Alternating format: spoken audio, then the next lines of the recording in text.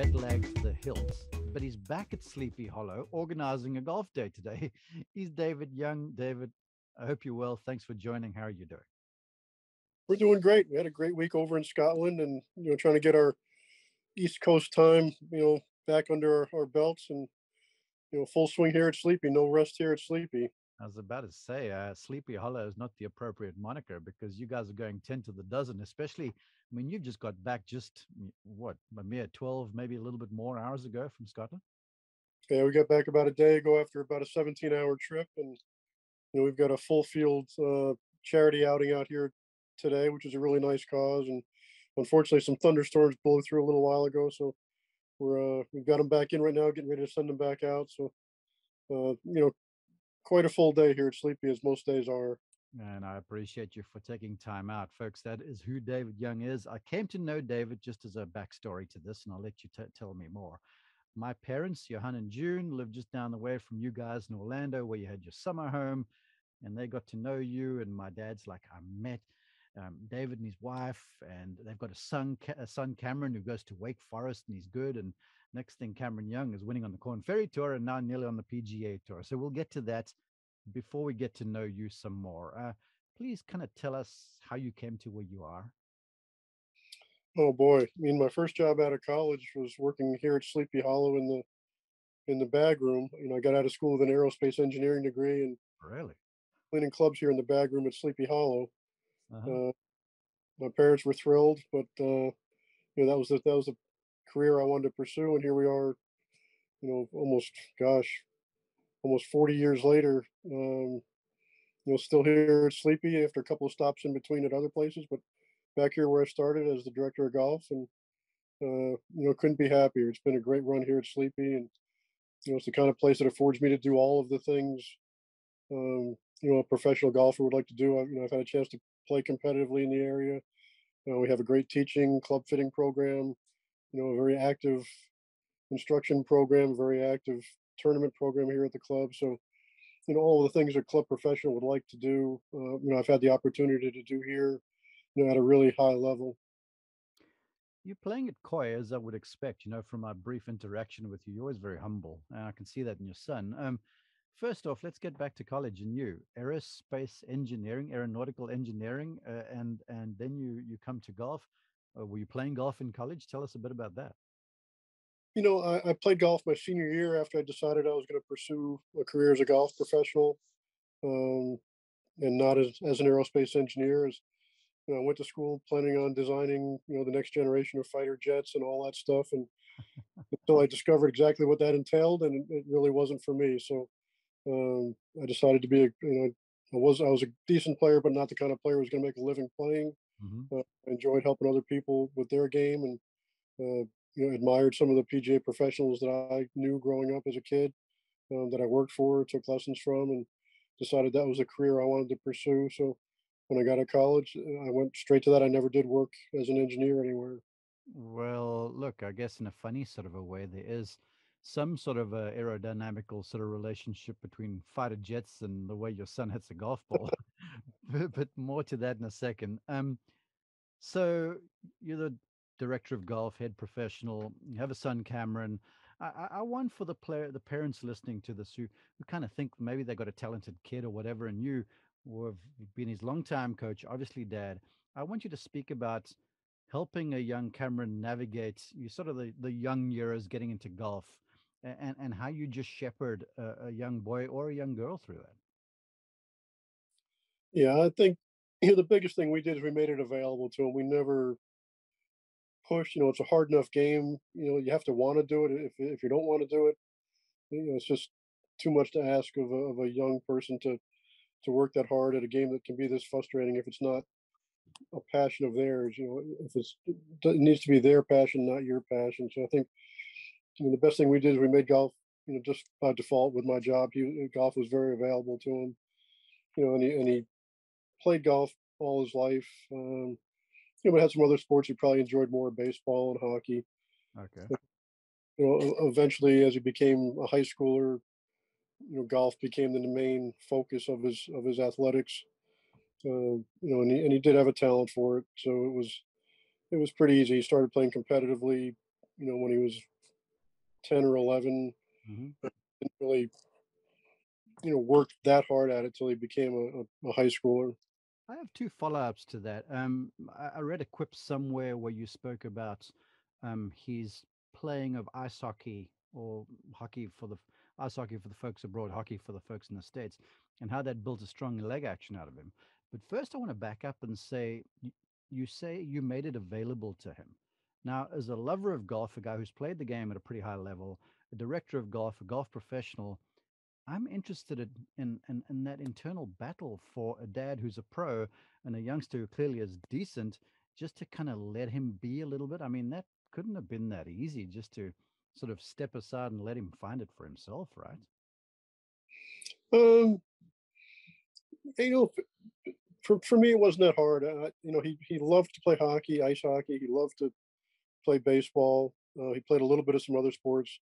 And as a dad, I had fun watching him have fun playing whatever he was playing, and Mhm. he seemed to get a little more joy probably out of some of the other games, than golf at an early age. So it wasn't hard to watch him play those in lieu of golf. But we did play a lot of golf in the evenings out here, and I did get to see him on a pretty regular basis. And we had some chipping contests at night or putting contests, and um, so we played enough golf that I was never, um, worried that he wasn't going to become at least a good enough golfer to enjoy the game for his whole life, Okay. and if he didn't play competitively for a living. But yeah, I think like most dads, just want to see your kids enjoying themselves, having fun, having some success at whatever it is that they have a passion for.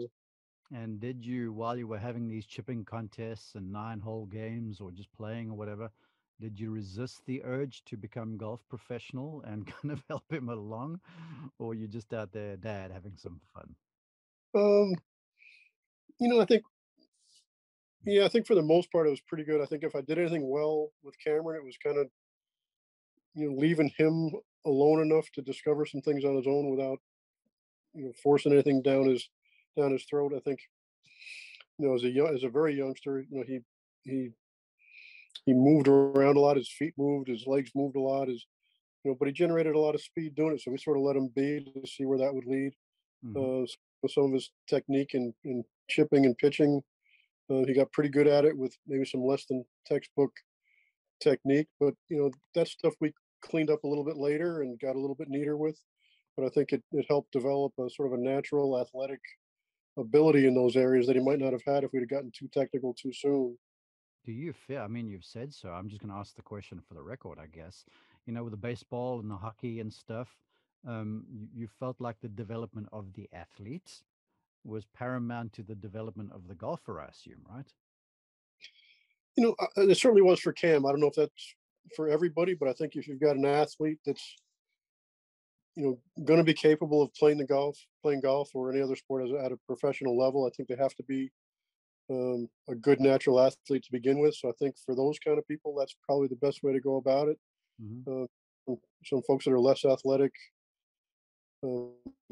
might need the technical stuff sooner to make their form, good enough to play better. But I think if you do have a good athlete, certainly one that's good enough to play any sport at a professional level, that letting that go first and then cleaning up some of the technical stuff later, for me anyway, was a no brainer.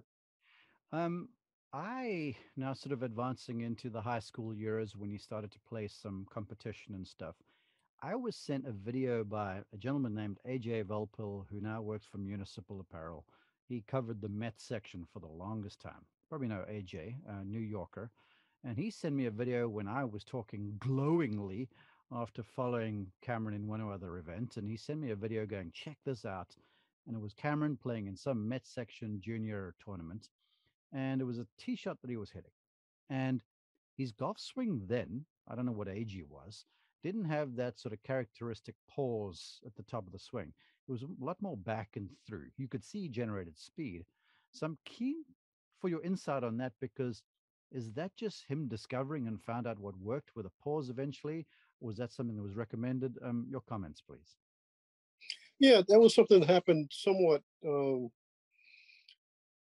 not intentionally, but as an effect of him trying to clean up some of the rerouting, in transition from back to forward up there at the top of the swing. He got um, he just wanted to neaten that up and make sure the club was tracking back and forth without a whole lot of rerouting, and it just developed into being a little bit careful up there and actually, you know, trying to feel like it went back and came down pretty close to the same path and plane. So I think that's what led to the little pause up there, and it's for a while in college it got a little too long for my taste, so we worked on getting rid of it a little bit. Um, so certainly, it's not as noticeable to me these days. It's obviously still there, and everybody notices it, but Hmm. really nothing we ever intentionally built into the swing. It just was a result of really trying to be neat so that he knew where that club was coming from on the way down.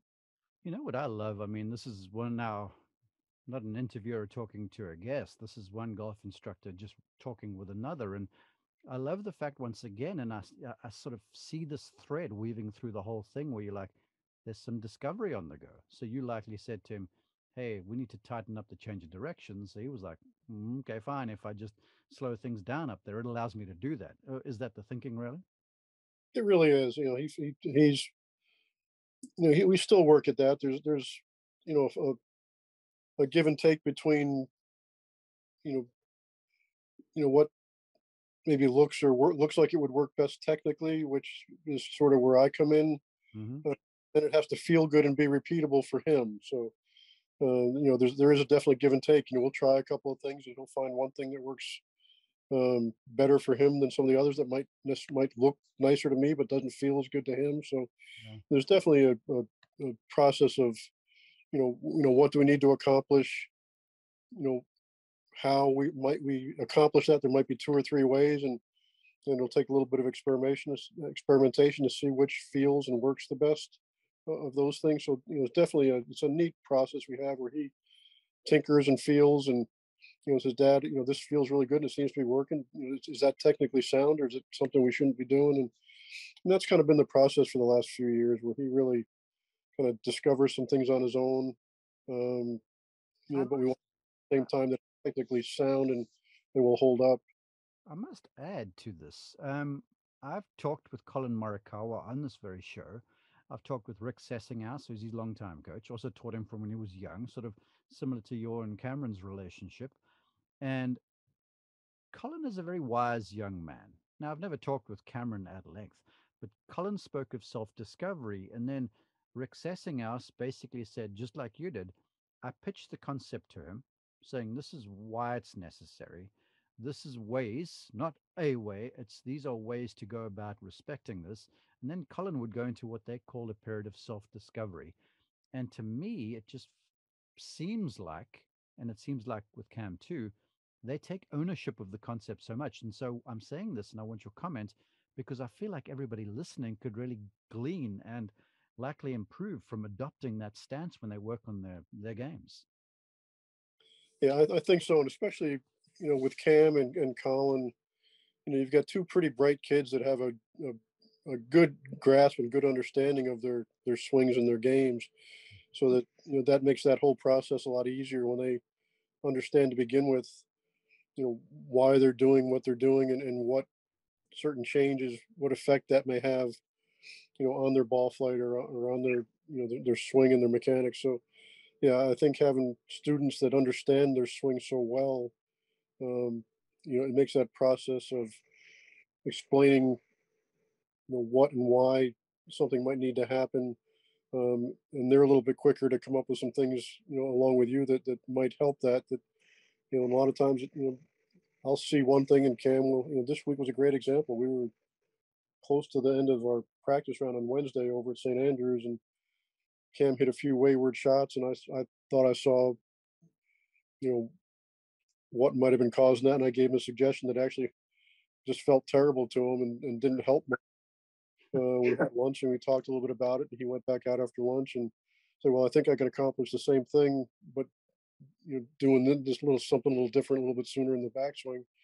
And it clicked and it worked, and he had a great week. So yeah, it does help to have students that are astute and aware of how and why their swing works for them when it comes to that process.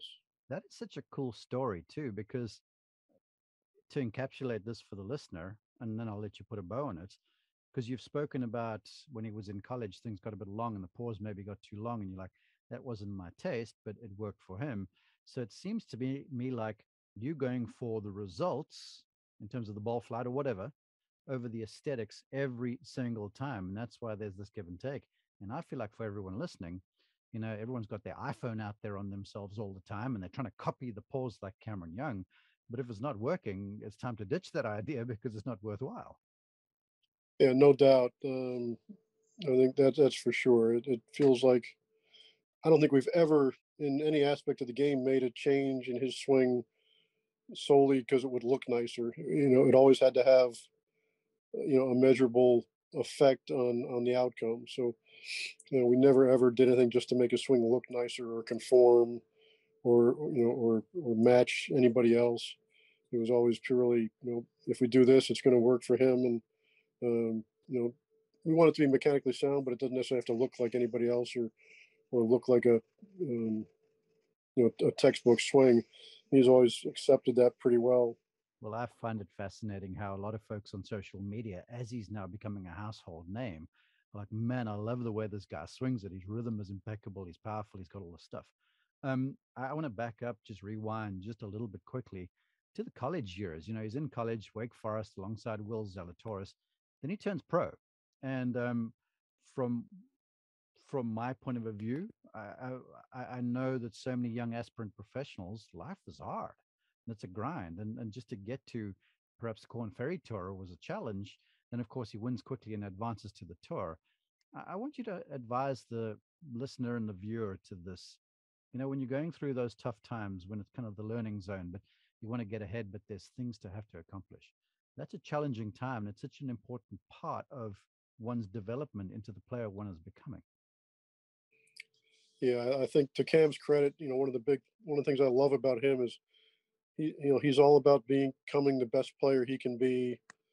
You know, in the long run, he's always willing to work on something, to change something, to make something better, even though it might not be the best for tomorrow or the next day or the day after. But looking down the road, even if he had a big tournament coming up, he's always willing to work on something if he thought that was going to be better in the long run.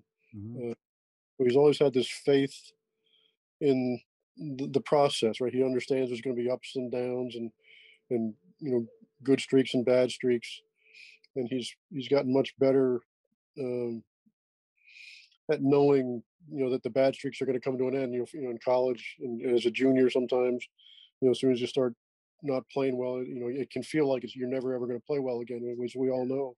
Hmm. Uh, but he's gotten much better, through some of those ups and downs. I think they're in the long run, they're really good for you because you realize that that's all they are, and that nothing's permanent. He's always been willing to sort of trust the process of trying to keep getting better, knowing that when he comes out of that rut or the bad streak, he's going to have another good streak that's going to be even better than he was before. So Well, I think having a process in place, doing the things that are going to be best in the long run, and be willing to put up with some of the maybe the one step back to take two step forward kind of thing. But he's always been very good about that, sticking to that process and having faith that on the other end is the best golf of his life. along those lines, you guys were out there. I was on his call final round at Tulsa, where he didn't get off to the best of starts. He sort of hung around a little bit and then was just kind of slipping along in Will Zalatoris' slipstream. And all of a sudden, there on the 15th hole, he's tied for the lead. Then on 16, from the middle of the fairway, made a kind of a scrappy mistake and Yep. ends one shot out of the playoff. Now, fast forward a few months, he shows up at St Andrews, just sort of lurking. It's all about Rory McIlroy. All of a sudden, all about Cam Smith, and all of a sudden, Cameron Young tries it on the 18th green. And there's a chance to perhaps get into a playoff if things fall his way. I share those because I want your insights for the listeners because that's all great news. And everyone's like, wow, Cameron Young, that's incredible. He's been close, major championships. He's going to win surely. But I know what it's like having a sibling who I've also coached afterwards, where they're like, he's a 16 at Tulsa, that evening, what it feels like when you just won out. And then at St. Andrews, I'm sure with you guys Sunday evening when he's just one back. And then you start rehashing the round. Talk to us a little bit about that shadow side of dealing with, this success, but also that I didn't pull it off sort of a mindset. Yeah, that's it's especially when you miss by one stroke in two majors. Obviously, there's you know the one hand, somewhere deep inside you, you know that you played really well and you beat all but one or two guys.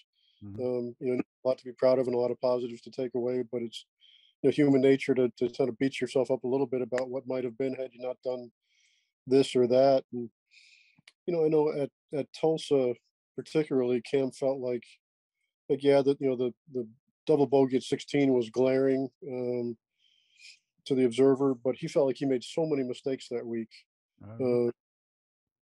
Uh, as far as some club choices or some shot choices during the week. Really had a lot of opportunities with some short irons and didn't take advantage of them. So in his mind, I don't think it was really the double bogey on 16 that cost him there, although that was a bad mistake. But I think he just felt like he had more to learn, all the way around a little bit about being patient, eliminating some of the silly mistakes where maybe he got a bit too aggressive in spots and went for some pins that he shouldn't have and didn't give himself good looks at birdies.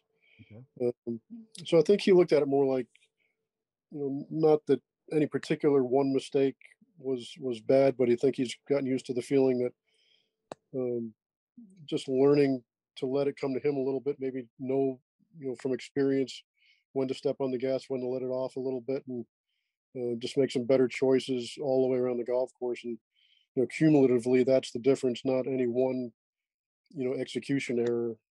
All right.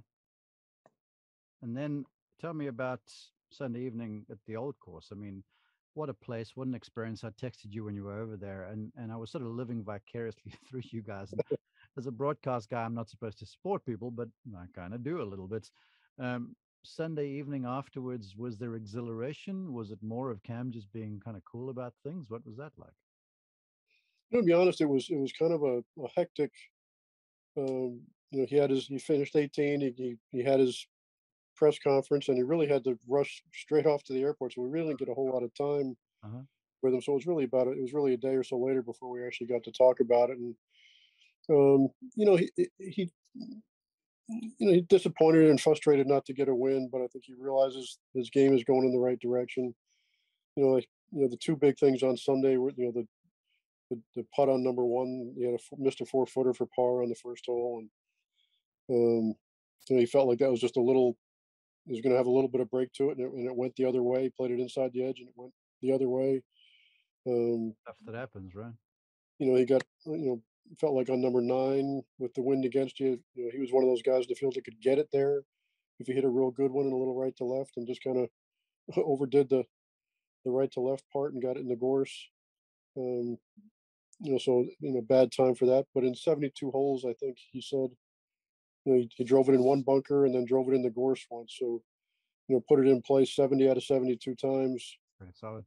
with that firm ground. So I think we'll take that every time. So while he was disappointed in the execution in a couple of spots, I don't think he didn't question his thought process or his um, choice of shots. I think he just you know felt like he did a better job there than he did at Tulsa of being patient, and sort of playing the right shots and hoping it would come to him a little bit. And then he did play fairly aggressively down the stretch. Obviously, hit drivers on Mm-hmm. 15, It's 17. Those were all some pretty aggressive plays. Obviously 18. And almost paid off. But I think he was proud of himself as far as the way he made his decisions and the way he handled himself there, versus maybe getting a little aggressive too early at Tulsa.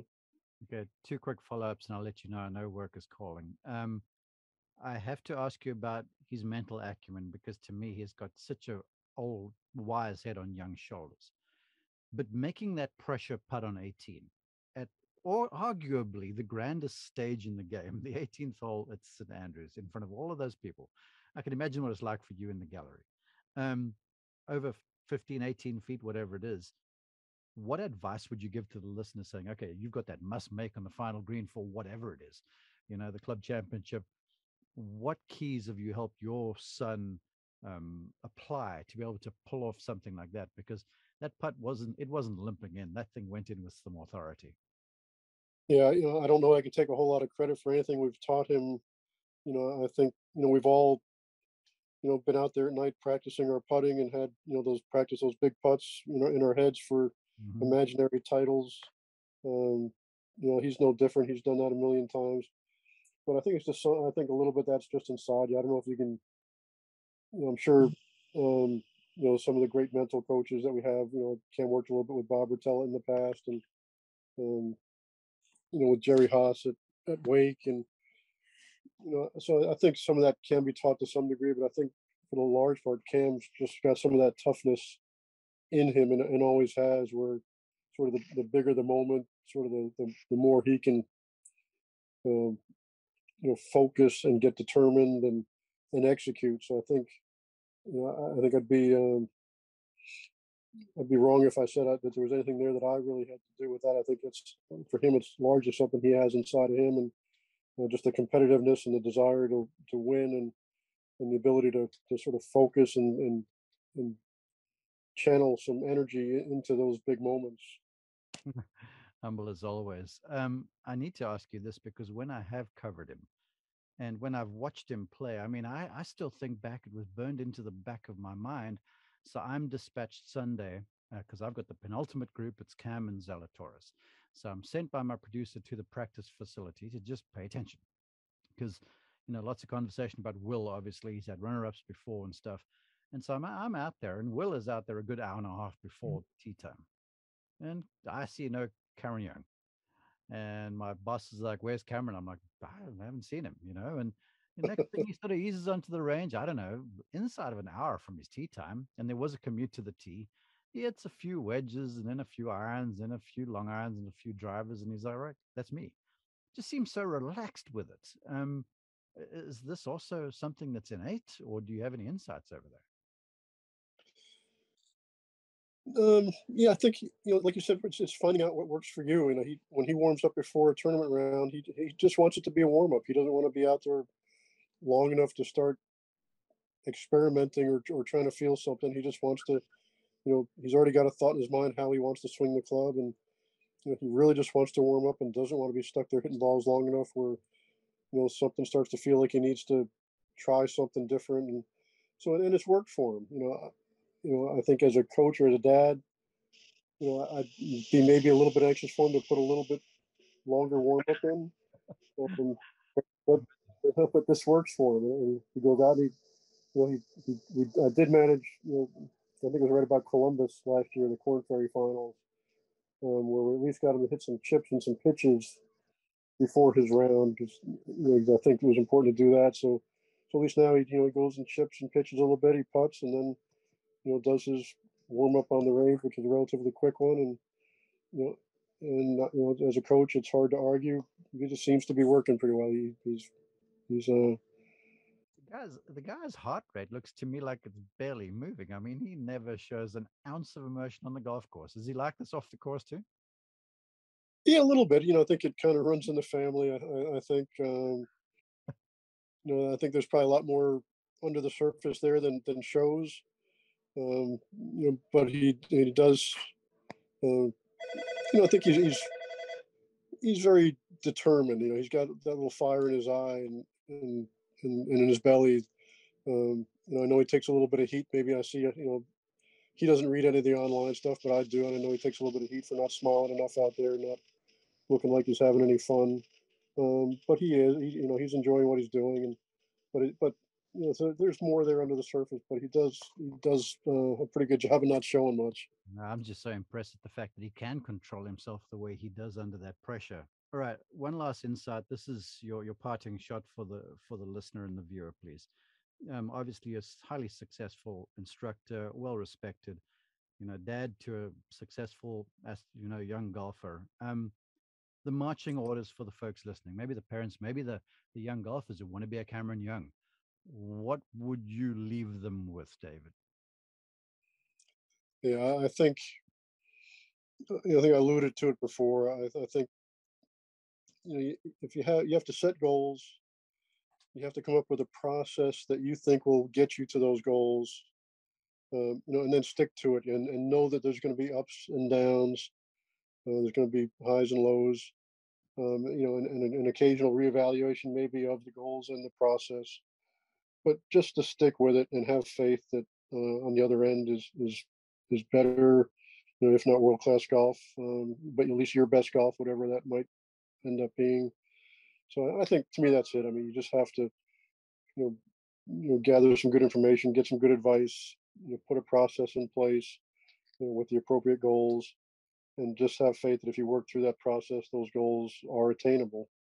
Okay, I'm sure, certain a lot of the listeners and viewers, parents, kids, golfers, want to come and get that best information from David Young. So I'll let you share the address first, and then they can look at you and go, well, some we can get advice on how to stay so cool under pressure. Because folks, trust me, when I glance over at Family Young on the other side of the ropes, it looks like you're just going for a walk in the park, and I'm so happy for you, and I'm marginally envious too. Um, where can folks find you apart from Sleepy Hollow? Is there social media, a website? How do they reach out to you, please? Yeah, and, we've got our Sleepy Hollow website is sleepyhollowcc.org. Some nice information about the club, and you can find my email address there. Um, I don't do much on social media. We're kind of just because I don't know much about it yet. Cam away just because he's a little bit on the private side personally, but right here at Sleepy Hollow, I'm not that hard to find. So if anybody wants to, that's where to find me. Fantastic. I so appreciate your time. I know you're busy. God bless you and your family, and I look forward to catching up with you soon. Thank you. Yeah, thanks, Mark, and hi to all the Immelmans. We love everybody.